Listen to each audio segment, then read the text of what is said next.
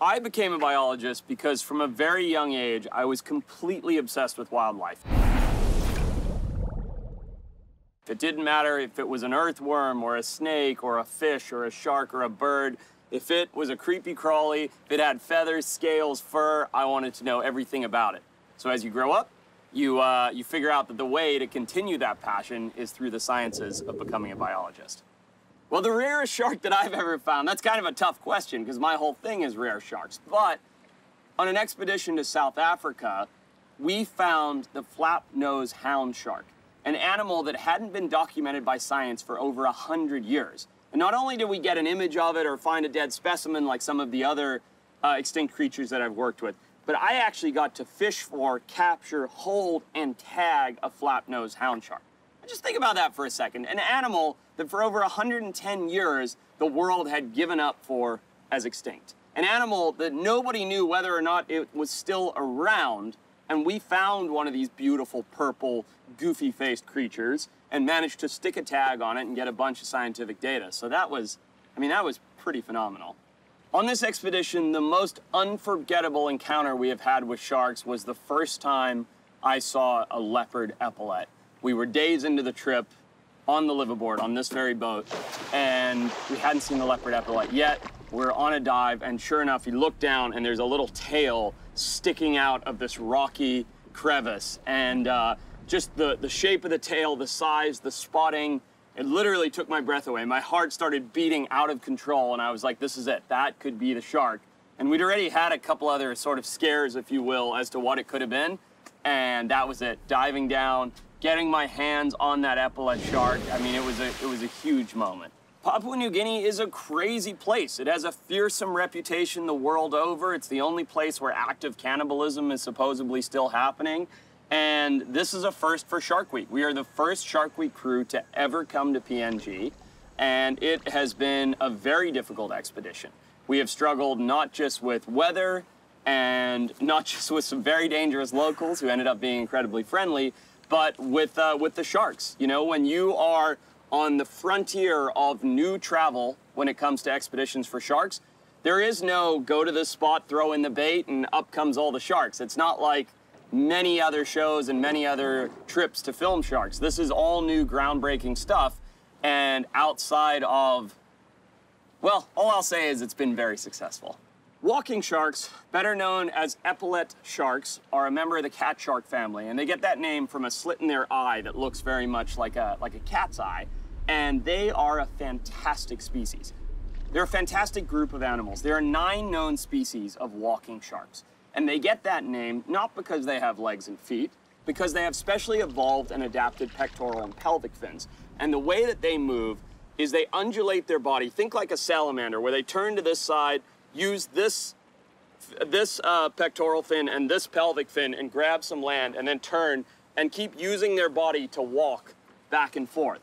Now, for a shark to walk is absolutely incredible. It's like some kind of missing link. It's like, here's a fish that is halfway between a fish and an amphibian. You know, its fins are changing into legs. Its body is adapting to be able to live in these anoxic environments where there's low oxygen, high temperatures, all kinds of things that creatures typically can't live in.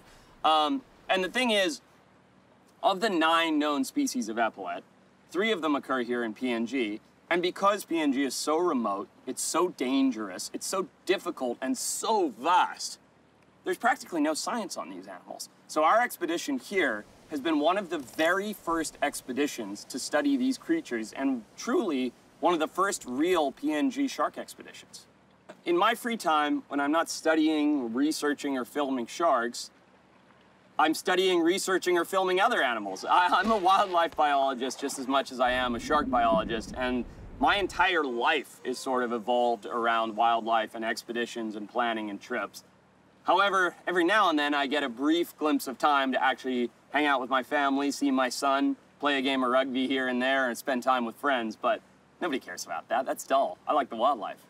I've been bitten by sharks twice, actually. The first time was on my foot, and there's not much of a scar left. I think there's a tiny one on my toe.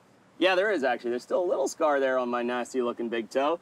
And that was kind of funny. I was doing some shark work, and we had shark on the deck, and I got bumped, and so I stood close to the shark, latched right onto my foot, and that didn't go too terribly. The second time was when filming for Extinct or Alive and working with just a plethora of lemon sharks around the boat. We're sort of feeding, and as I was getting the chum going, working, I sort of was distracted and looked back just in the nick of time to see the shark jaw coming right at me and pulled my arm back, but didn't get out of there without one foul little snaggletooth from the side of a lemon shark just clipping my wrist as I pulled back. Had it been another millisecond, I probably would have lost the hand, but miss is as good as a mile. If I was a shark, I wouldn't want to be one of these big, toothy white sharks or a tiger shark. No way. I'd want to be a carpet shark.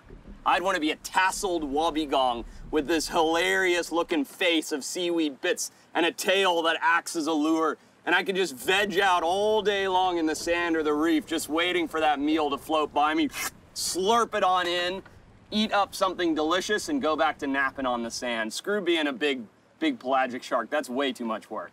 You know, there are all these poster child species. Great white sharks, hammerheads, tiger sharks. Don't get me wrong, they're awesome sharks.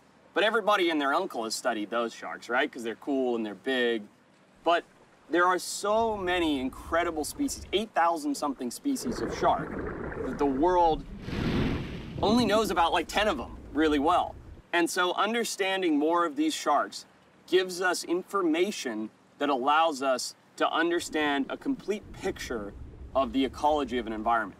So if you understand just the apex predators, you kind of understand everything that's below it in that system. But once you understand the predators and the prey below that and the prey below that and the ecosystem that they all live in, you start to get a picture of the entire ecology of a system. And once you understand the ecology of a system, you can understand how to properly protect it.